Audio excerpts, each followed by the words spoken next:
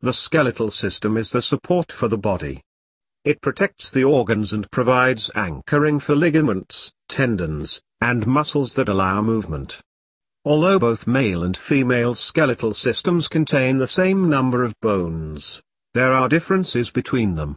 Differences between the skeletal systems of men and women are structural and include areas such as the pelvis, skull, and limbs.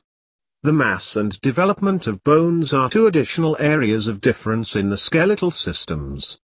One of the areas of difference between male and female skeletal systems is the pelvis. A female's pelvic bone and pelvic region are shaped differently than a male's, as the pelvic region of a female is made to allow for the process of childbirth. Female pelvic regions are more circular and the pelvic bone is smaller and wider. Male pelvic cavities, in contrast, are not as shallow. Structural differences between the male and female skeletal systems are also evident in the skull.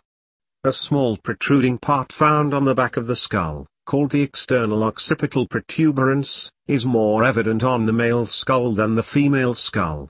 Jawbones of the female skull are also more rounded, while the male jawbone is squarer. The brow bones of a female skull are not as pronounced as those of the male skull. These aspects create distinguishing features that create visual differences in the male and female facial structures. Bones that make the limbs of skeletons also show differences between the skeletal systems of men and women. The ulna, radius, and humerus are the three bones that make the arms, while the fibula, tibia, and femur are the leg bones. In males, these bones are generally longer and thicker than they are in females. Finger bones, called phalanges, are also usually larger in males than in females. Some men, however, have shorter bones than females. Overall mass contributes to the difference between male and female skeletal systems. Male skeletons are often heavier and much larger. Although the mass of a skeleton can be a general reference point, it cannot be used alone. There are some men who are smaller than average and will have smaller skeletons.